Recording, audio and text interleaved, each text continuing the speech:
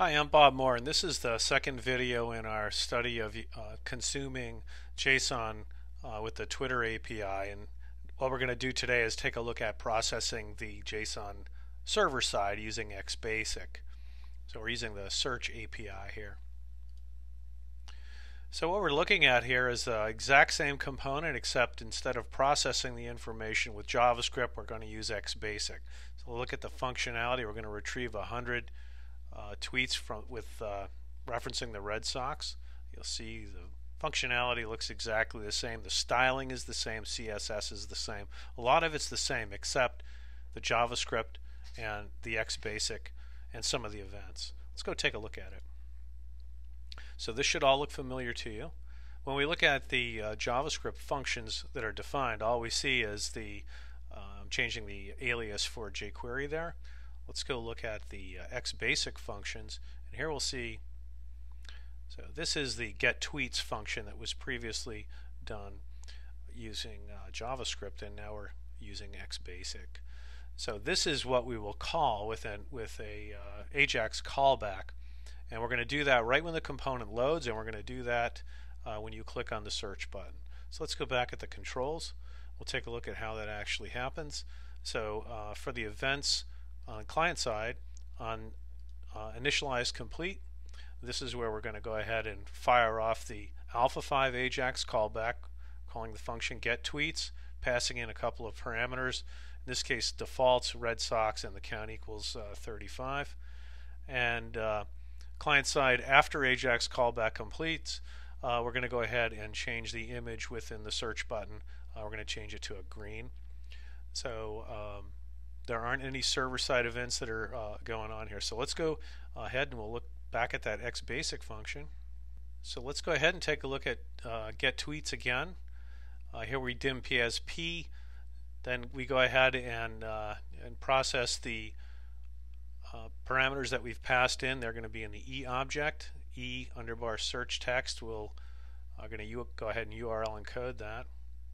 Then we're going to go ahead and use HTTP post, talk to the Twitter search API. We're going to pass in these two parameters, underbar search text and underbar count.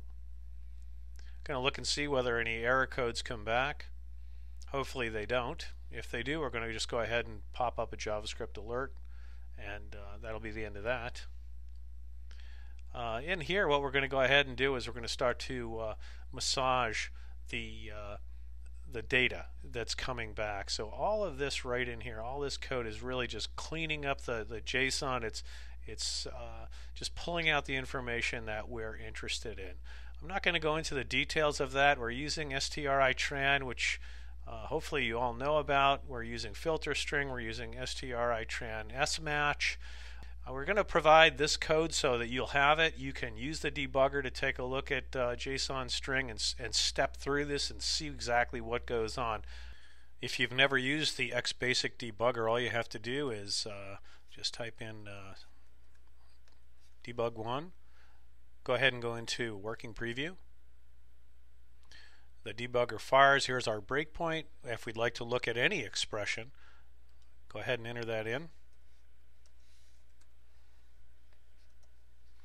I can expand it, and here I can see this is all the JSON that's come back. And I can now step through it. So I can study the results as we go on through. In this case, I might want to take a look at HTML. That's the code that we're calculating. I can actually see what's going on. I can see the HTML that we're generating here with the tweets in it and so on. I can go ahead and continue to just step through it. You'll notice what happened to it here, and just go ahead and click on run, and you're back in the program. So that's just a quick overview of how to use debug. What we're doing here, we're just filtering the P body.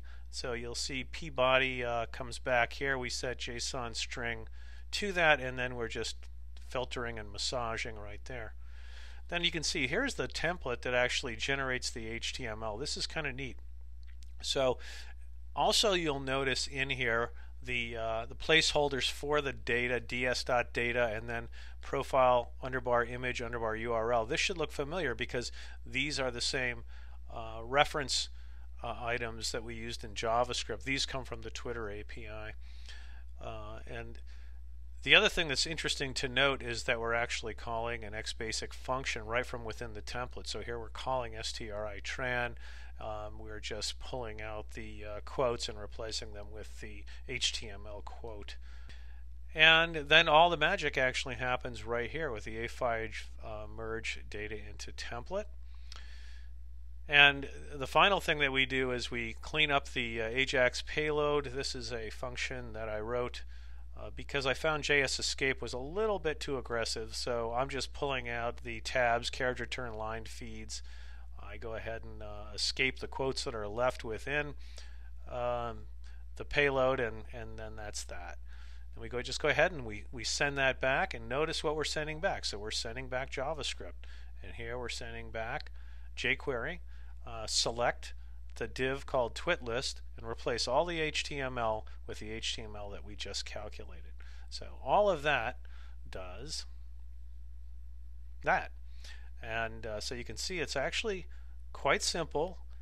We've got some beautiful styling here. It all works the way you might like. And you might say, well, gee, why do I want to go through the process of processing all this information server side when I can do it client side? And the answer to that is, if you are interested in, say, storing the data, say you wanted to pull these tweets out and go ahead and store them in a table, well, you could do that by doing it this way. Doing it through JavaScript, you could still do it. It would be a little bit tricky. Probably easier to do it this way.